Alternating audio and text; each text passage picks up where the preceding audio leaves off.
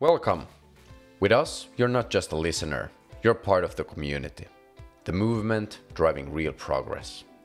Let's explore how big ideas can turn into real-world positive impacts together. My name is Ronny Eriksson, and this is the Impact Series. Ruchir, you're the founder of multiple ventures, including Langor, an advertising agency of creative technologists across Asia, India, Singapore, Hong Kong, and Australia. These days, you're running Distributed Energy, a solar platform for emerging markets, making solar power more affordable and accessible. As an impact investor, you're dedicated to supporting startups that aim to create significant social and environmental benefits. Your investment philosophy centers around the belief that technology and business can be powerful tools for positive impact, and you work to ensure that your investments align with these values. And on top of that, you're also a fellow podcaster.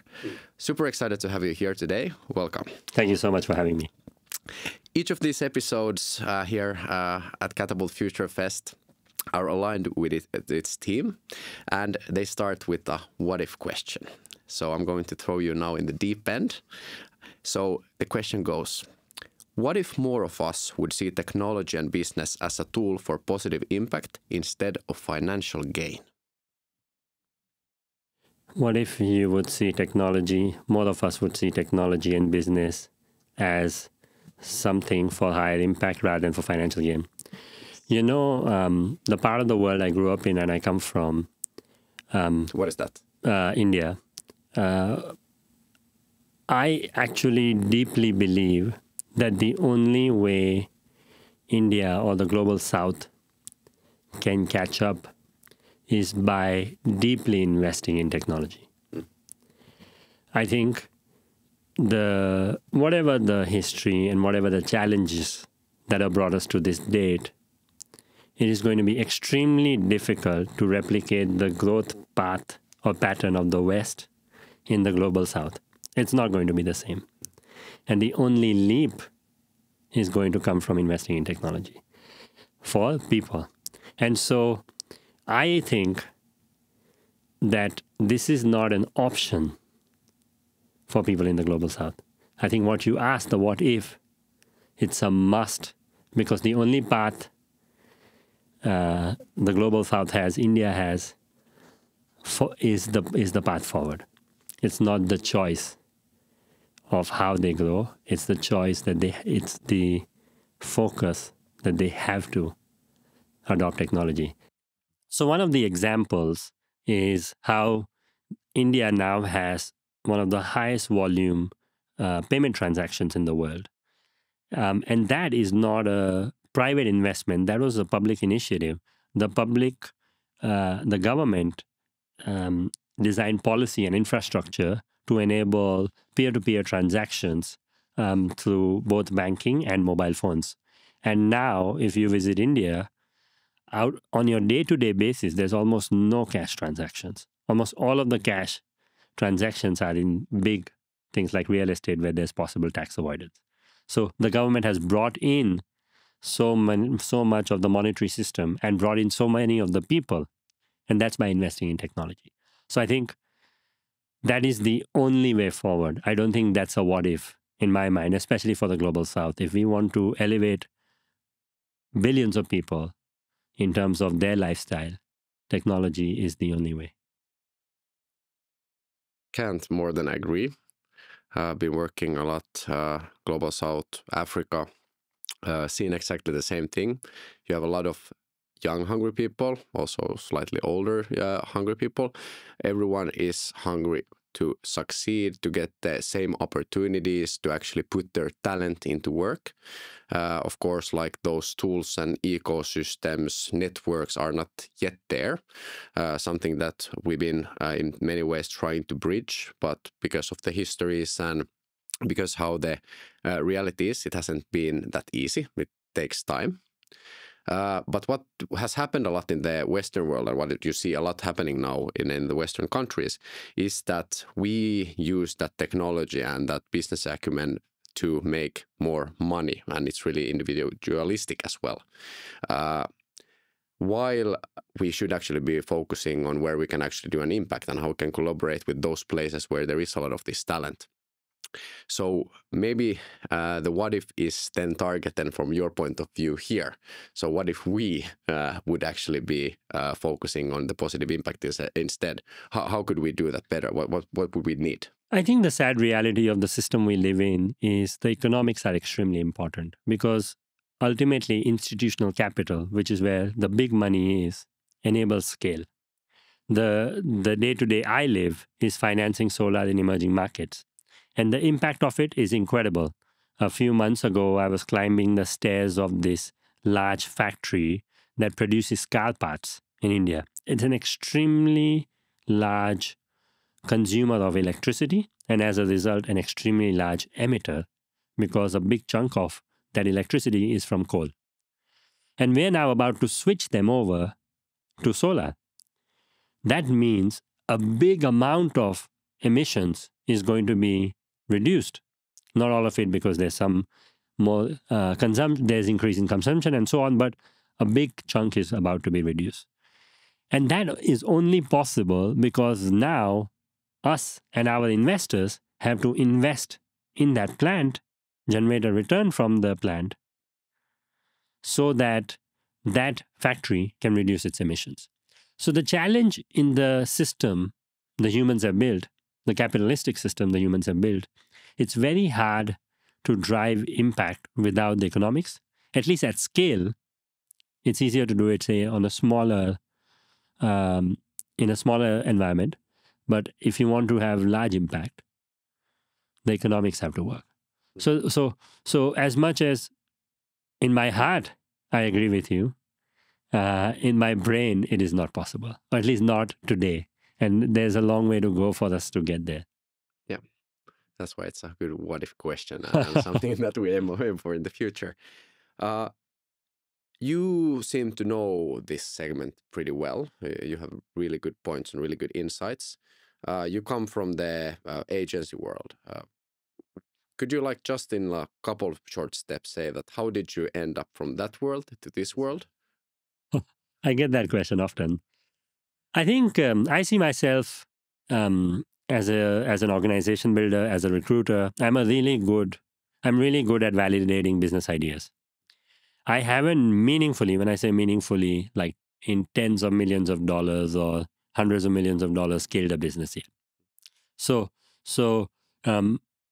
this is the first time I'm experimenting that, where we're now starting to scale in the tens of millions of dollars.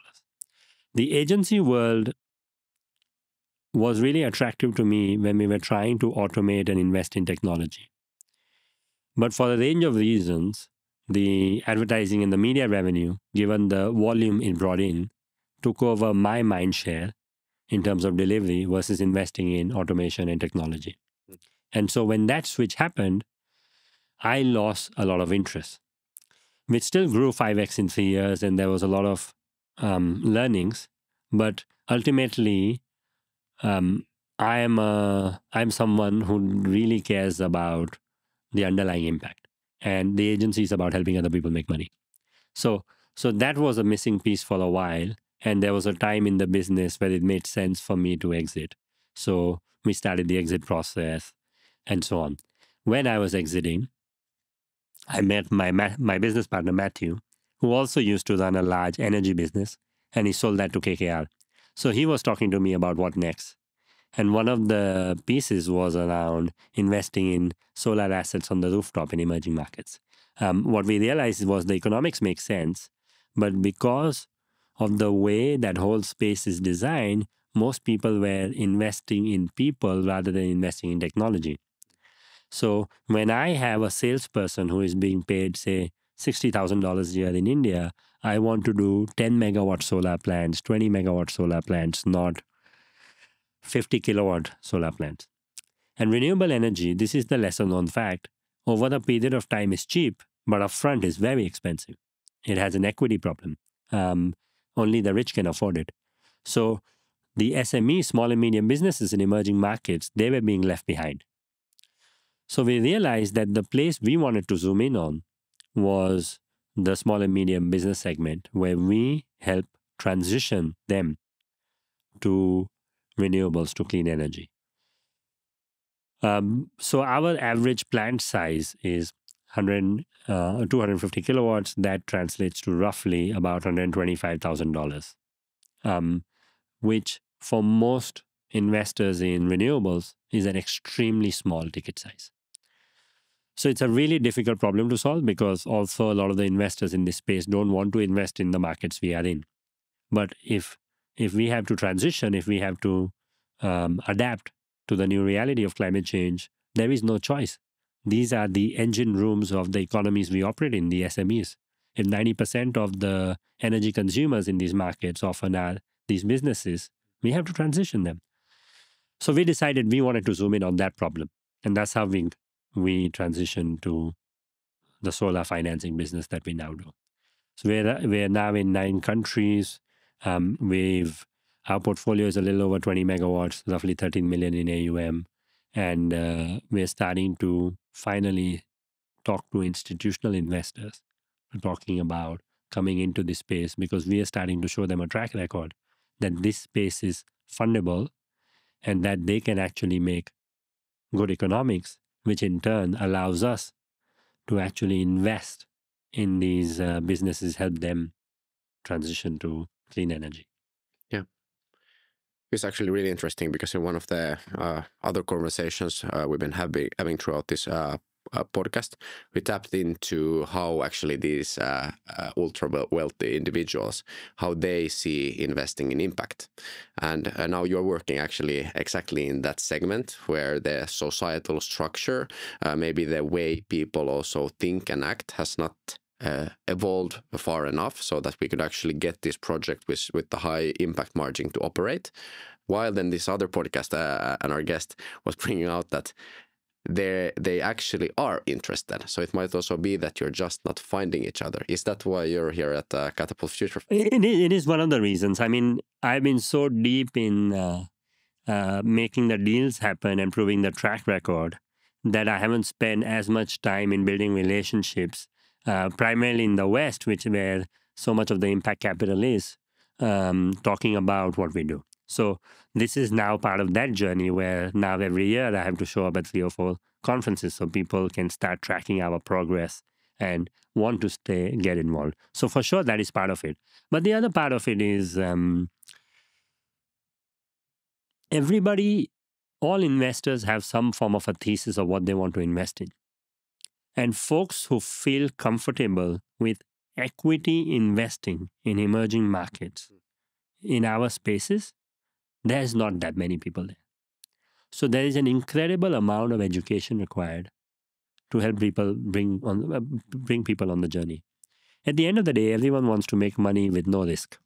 I mean, and so helping people understand the kind of risk they're taking, the kind of returns they're generating, and the kind of impact they're having, it is my responsibility for sure. And I have to help them go through that journey. And so some of these investors will take time, and it is our responsibility. I see myself as a translator. It is my responsibility to help them understand.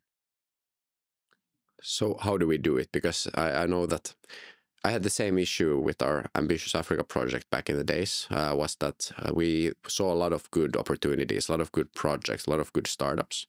Then cases that are normal, if we would have been a Finnish case or a Norwegian case, everyone would have been like, I'm interested, I want to meet with them, I'll do the investment. Then just because the location of this company was, say, Rwanda or Kenya or wherever in India, they don't even want to look at it. So how do we change that? There is no easy answer. Actually, I think of it as the entrepreneurial hustle. You keep doing a little bit constantly and you keep adding money as you get it. I think there are some people who are ambitious and who are like, I'm going to raise $10 million for this. And then you're setting yourself up for failure because you haven't got enough of a track record to show the outcome. So when you get the $200,000, you take it and then you show them the progress you made with that money so that then they will sign a bigger check. And you keep doing it and you keep chipping away at the problem. Ultimately, people want track record, and people want to experience being on the journey. There's this famous Soros quote. It says, invest and investigate. And I think there are people with that mindset out there where they'll come in with small amounts because they want to know more. You accept that and you take them on the journey, and some of them will keep coming back. We get that now. But it's taken a lot of education, a lot of time, a lot of energy to get these people keep coming back to invest in the space we are in. The other problem also I find in this space is the institutional investors want scale and track record with data. So you have to be sophisticated enough to package both those things appropriately. And some of that requires you to skill up. As in, we have to do the work to understand how to present information to them in a way that is attractive to them. So a big part of the journey is making it easy for them to digest all of the information we provide them, and for them to feel comfortable that these guys know what they're doing. Let's go in with them. We are only now starting to see the scale or talk to people that can deploy capital at scale. Because my average check size is $125,000. So, and some of these folks want to start at $10 million. So we're now, because we have now deployed more than $10 million, people are starting to believe that we can deploy money at that scale. Super, super interesting. And it's like, it's fun to see how like this whole, like say energy sector, but all of these like impact sectors that actually have a huge impact. They have a pretty interesting like financial gain model. They operate and they work on the like larger extent also of how to bring together the system, the whole ecosystem, but also the like societal change, so we can like move the needle and we can actually allow these new entrepreneurs to enter the space. It's pretty courageous from you, like looking at that coming from the agency world and then jumping into like this high ticket segment where you have a lot of like hardware and infrastructure as well involved. What have been the like biggest learnings? What has like allowed you to actually thrive in this different of a space? I think I'm still learning. I think it's going to take a lot of learning to continue in this space. I think the number one thing is resilience and patience. Just being able to hang in there while the world around you keeps changing. So much of our work has been to make sure that we are operating sustainably and profitably. And I did not believe that that was a strength until I started looking at the other players in our space who were burning money substantially. What I realized through that experience is the problem is market environments can change relatively fast. And if you're not sustainable or profitable, your ability to raise changes. And obviously there have been dramatic changes in the last few years. So because we are profitable, our ability to last while others fall has been an incredible strength. The other part is also adapting. I think even though we only do solar finance, given the different markets we are in, contract structures, enforcements, how we think about references, underwriting risk, all of that is adapted to local markets.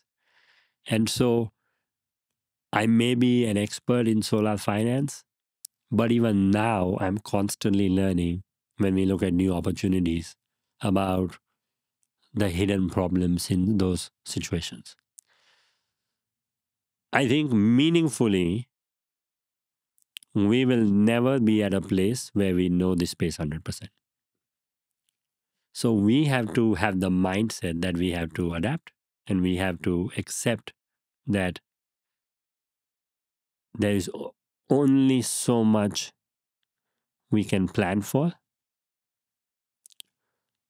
There is a certain amount of risk that will always exist. The last comment I'll make is one of the things we are currently toying with is writing off 5% of our revenue every month. because we invest. We're investors. We don't want to be in a situation where a customer stops paying for an asset. And that has a big impact on us.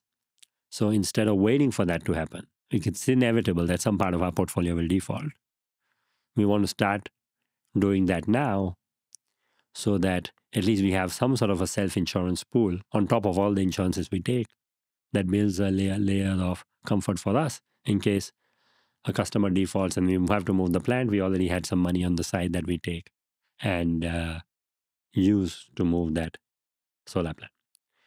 So just in terms of learnings, that was an example of something that we are thinking of now after being in the business for 4.5 years.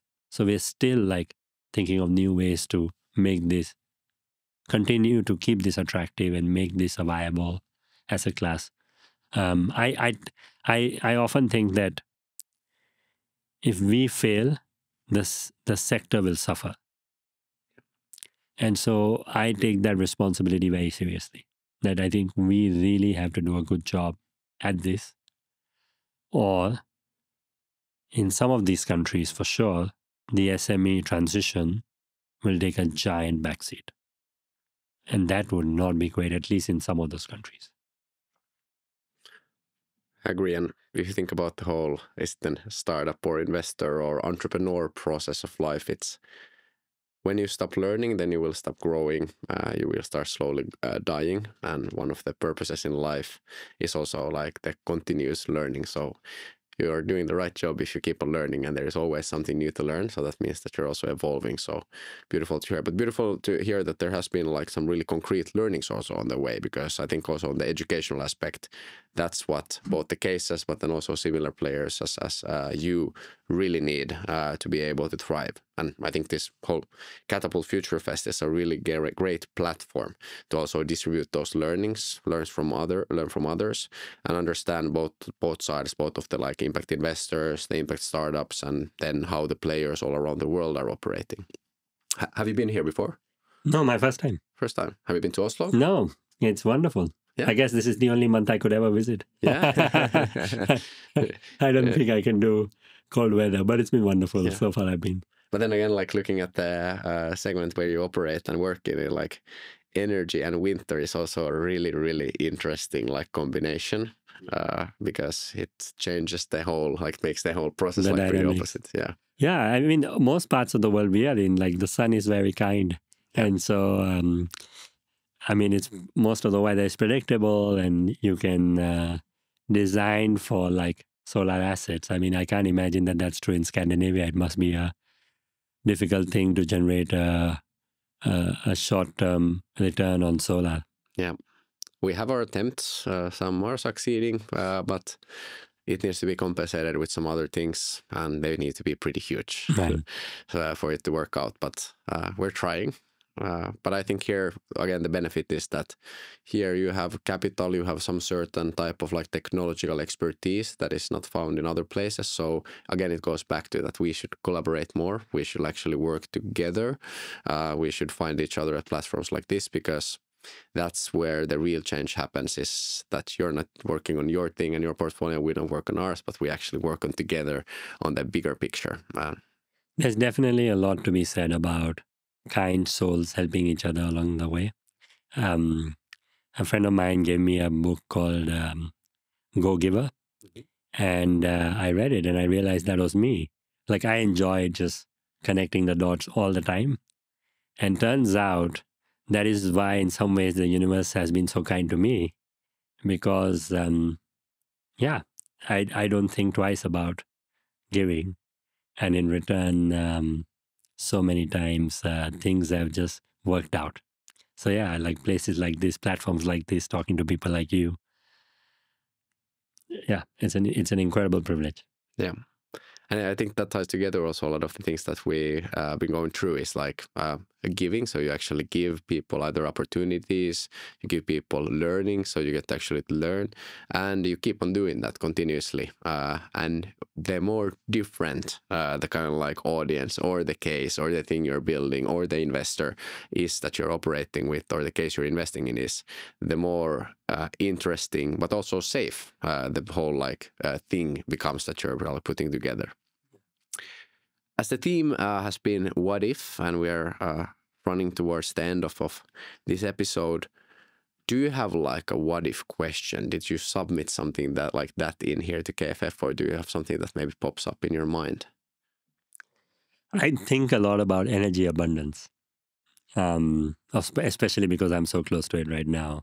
And so I often wonder, what if aliens are real, and what would their energy ecosystem look like, and how far do we have to go for that kind of energy abundance, so that people in Somaliland, which is where I was 4 weeks ago, do not have to pay 80 cents a unit for diesel generated power. Yeah, like I think so much of people's lives would just be so much better if we had cheaper and better energy. So I think a lot about that. Yeah.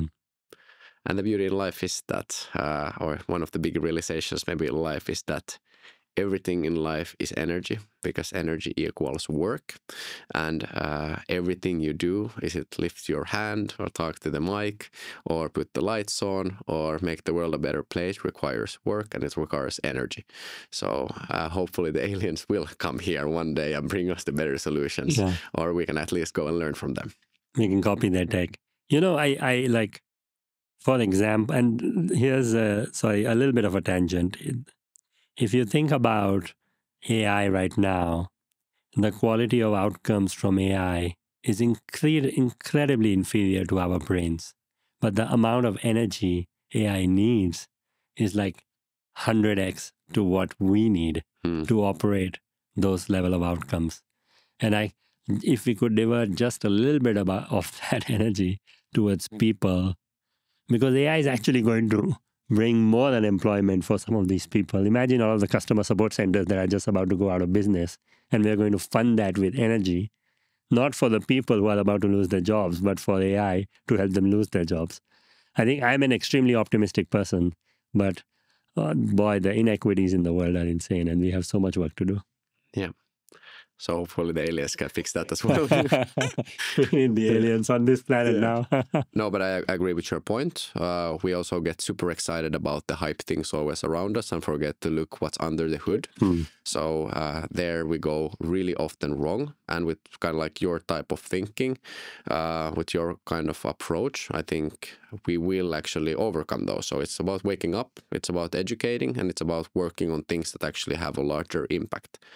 That's been something I'm super happy to have like learned and be inspired here today. And also super thankful that you actually joined us here.